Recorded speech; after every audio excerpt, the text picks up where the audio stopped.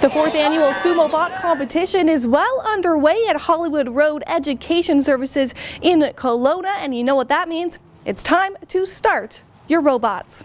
1, 2, 3, go!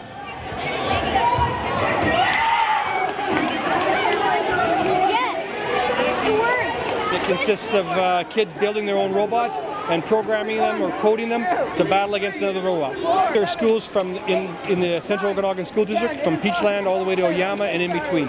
At lunchtime, or sometimes they meet after schools and they build them, rebuild them, break them, and program them. So it's mostly clubs in the schools that do the programming. They're pretty excited when they get to this competition because they think they got a really good design, and then they're up against a robot that's even better, and so it makes them think about, you know what, there's always a better way to do something, and that's maybe because they see another one in action, or sometimes they just look over the shoulder and they see one that's a little better, so they try to tweak it to make it look good and fight well. We called it BossBot and so far we've only lost one battle and won 3. I think it's pretty good because it's pretty heavy, so other bots can't like push it. Yeah, it's really fun.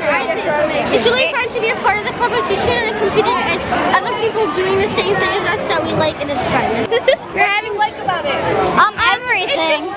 Everything, yeah. You gotta use your imagination to build a bond. You get to see other people's creativities. 235 students and 95 SumoBots took part in the day. For Castanet News, I'm Madison Earhart in Kelowna.